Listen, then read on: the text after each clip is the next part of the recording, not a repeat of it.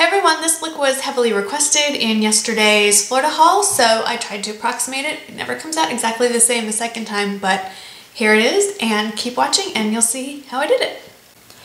Okay, so I just want to show you what part of the palette we'll be using. Of course it's upside down, but I'm going to be staying on the mattes over here, and I use the white for my brow bone highlight and inner corner highlight.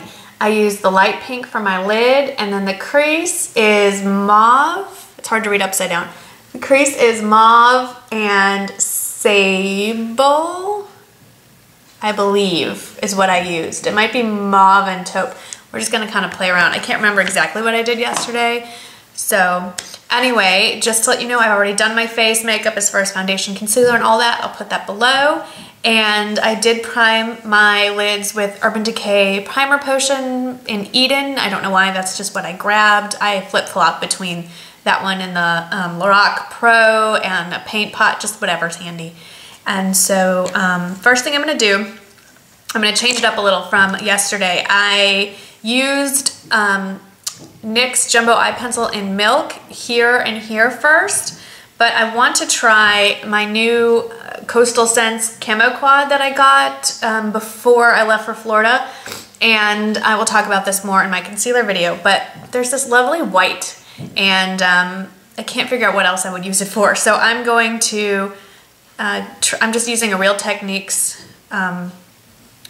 domed shadow brush, and I'm dipping that in there, and I'm just going, and I'm gonna look to the side because that's where my mirror is. And I'm going out today, so I don't want to look ridiculous. And really, I think it's best to pat it in with a finger. I really like, I think this was the key to the whole look, really, is this white color under the brow bone. It does lift up my eye, and it's like plastic surgery without getting, because look at this, I mean, this is what I would love to have. Surprise! I guess nothing a little Botox couldn't handle, right? No, but I don't really want that permanently surprised look. Life should not be that shocking that you're always walking around like... So, anyway. And then I'm just kind of stippling that right into the inner corner. Try not to stab yourself in the eye. I did that yesterday. And then it's really just easiest to pat it with your finger. The warmth of your finger also melts the concealer in. This is technically concealer, but to me, I'm going to use this more like as a cream shadow, really. I'm using the Sigma Flat shader brush. It's the old numbering, SS239. I should really just get a silver Sharpie and write the new lettering in. I'm using a matte light pink, and I am starting in the middle and working my way out. I should zoom in a little for you. It's probably a good idea to tap out the brush. It does get a little, like you can see it all on my lashes.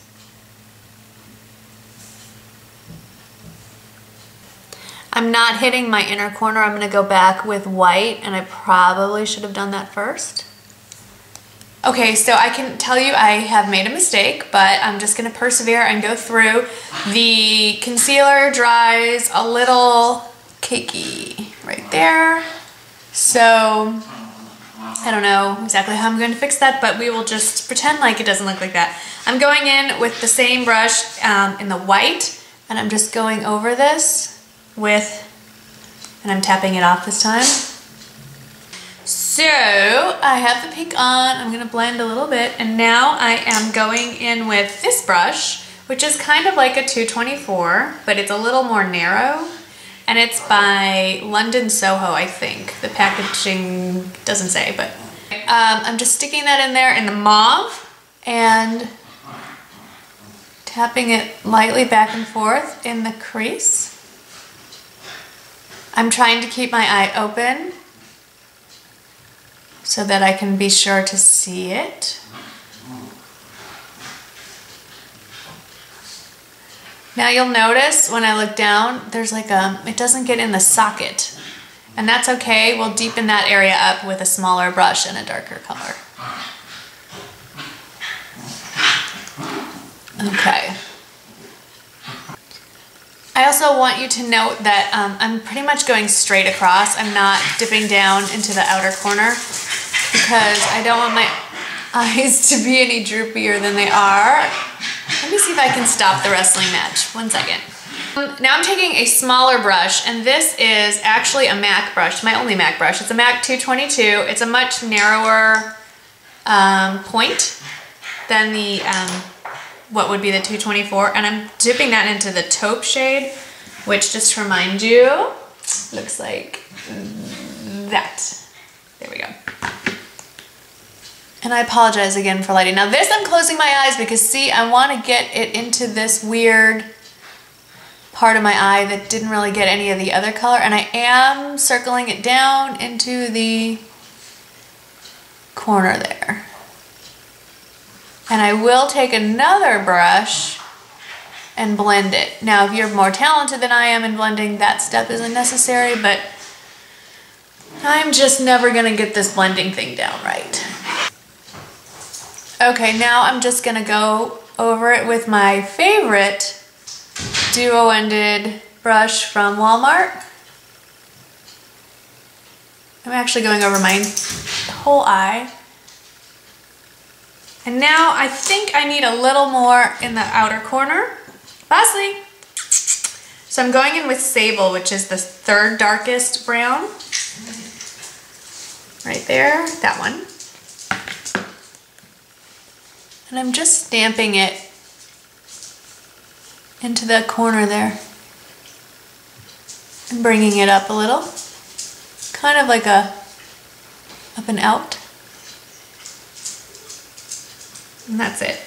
So another step I'm going to add that I didn't do yesterday because I didn't have it yet was I did do a little shopping for the Cyber Monday sale, and I ordered the MAC Chromographic pencil in NC15 and W20. This is a pro item, but you can get pro on the website even if you're not a pro, which clearly I'm not. So I just ordered it, and I'm going to put it in my waterline. I'm gonna put it on my waterline.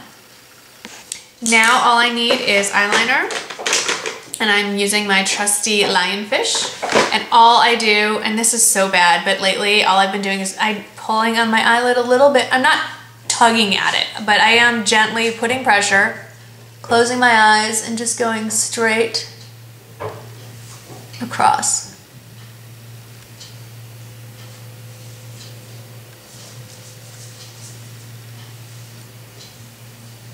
Trying to keep it as close to the lash line as I can. And then I will take a very tiny wee little brush that's so tiny I can't find it. There it is. It's by Real Techniques, and it's their accent brush. And I will dip that into Espresso, which is the darkest brown, and just smudge it into the eyeliner and kind of pull it a little into the inner corner. And that just softens it up. And I'll do the other eye and I'll be right back. Now I want a little something under my eye, but I do find that if I put even just brown or, heaven forbid, black under my eye, it just looks awful. What I've been using isn't available in the US, but if you're in Germany, it's by P2, the Perfect Look Eye Kajal.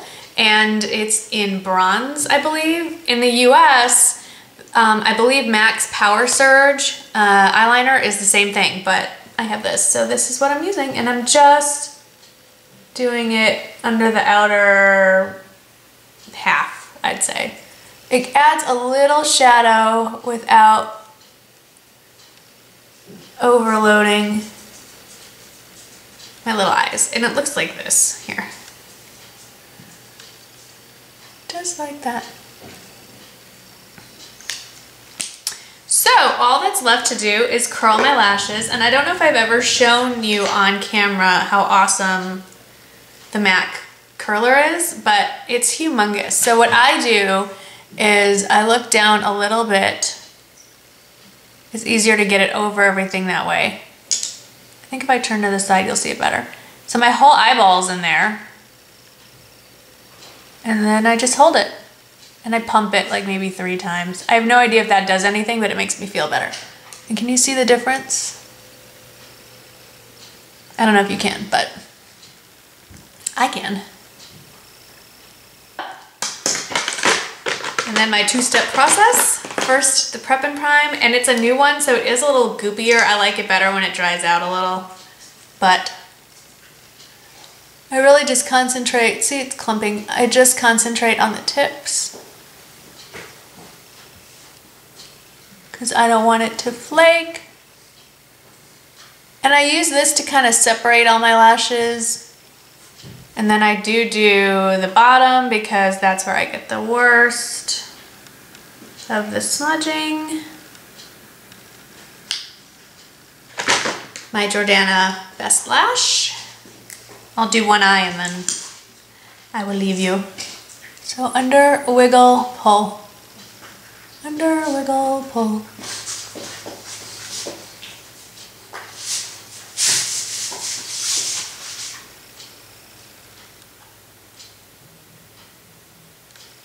I want.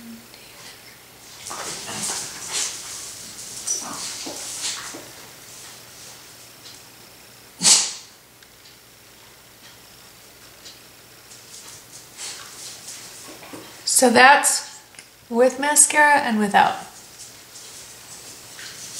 Okay, now I'm getting whiplash. And now I'm using the NYX lipstick in Paris. Just like that.